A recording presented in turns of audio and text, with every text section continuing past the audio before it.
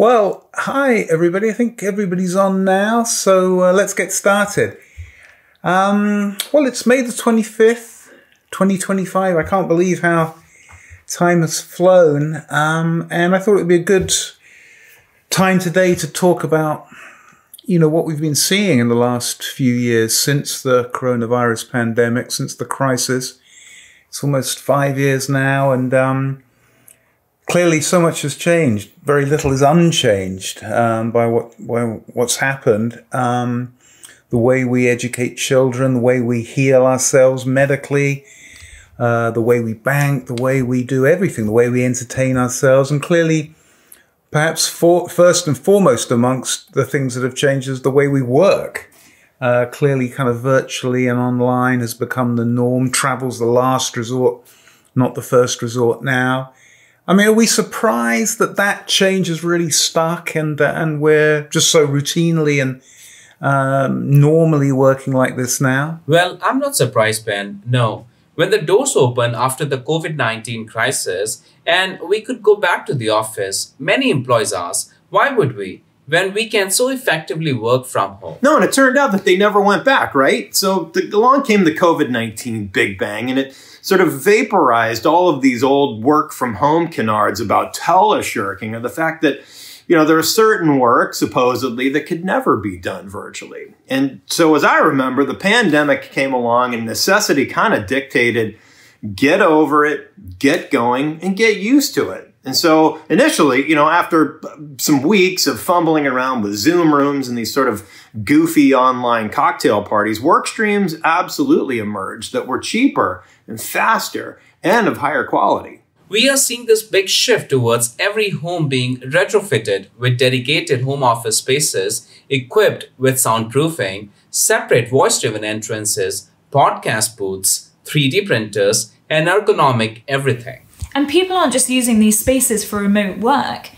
They double up as the new social hangout, the new pub, bar, club. They're a place where we can all meet to connect in virtual reality. COVID was the great equalizer of who could use digital tools. Suddenly we had Zooming grannies teaching TikTok-obsessed teenagers how to use House Party.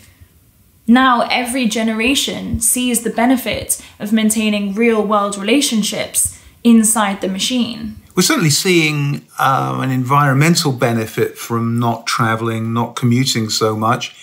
I seem to remember you saying that you were going to make a personal commitment not to travel so much in the future and on business. How's that worked out? How's that going? Yes, it's still going. You know what? I think the virus actually delivered a cosmic message to businesses that they had to change. Business travel went from a high-stakes activity, you went to Sydney for a conference, wow, that's amazing, to something which is rather embarrassing. You know what? You went to Sydney for a conference? How could you? So yes, like many others around the world, I now question whether I need to fly for a business meeting that can really be done online.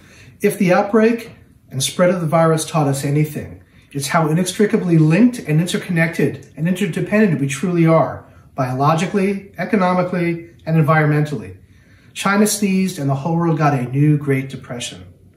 Silver linings did emerge, particularly how the economic slowdown that followed changed our frenetic business-as-usual attitude and prompted us to recalibrate how we live and preserve our blue planet, just like Ewan. I never thought I'd say this prior to the pandemic, but coronavirus made clean the new cool. From Fenty face masks to surgical gloves at Zara and even LVMH special edition hand sanitizer. I've got that laying around the house somewhere still. And seeing the appreciation, not just for medical professionals, but for sanitation workers and cleaning crews, I feel like that is one of the great legacies of this new clean regime. Ben, I know that you've been talking to the HSA. What's the last 5 years been like for them? Yes, well, that's right. In the months, and literally it was months after the panic, we saw the creation of the HSA, the Health Security Agency, sort of mirroring the creation of the TSA after 9/11. And clearly that spread and it's sort of become ubiquitous, hasn't it? The airlock on every building and having to go through the OK to go scan, that kind of Star Trek tricorder-like scan to go into pretty much every building now, not just a plane, but every building. And we see that, everywhere in big cities and out in the suburbs, out in the rural areas as well. That's kind of become a way of life now. I have to bring up the obvious privacy question here. We're now being scanned everywhere we go. Proponents of health and movement monitoring, like the HSA, argued back then that extraordinary times required extraordinary measures, and the need to stop the virus overruled any misgivings we had around data privacy at the time. But we're now opened the floodgates to health, biometric and movement data being collected at mass. It's hard to see the wood from the trees here. It's 2025 and the HSA is everywhere. Is health monitoring still a sensible precaution 5 years after the end of COVID? Well, guys, I guess we're out of time and we could talk about this for another 5 years, clearly, couldn't we? But hopefully, folks, if they're interested, they can still find our After the Virus report up on our website, and more examples there of how the world changed after 2020 and how it still continues to change, and how the effects and the shocks and the implications of what went on then really are still reverberating through every aspect of society, and including our work right now. So check that out.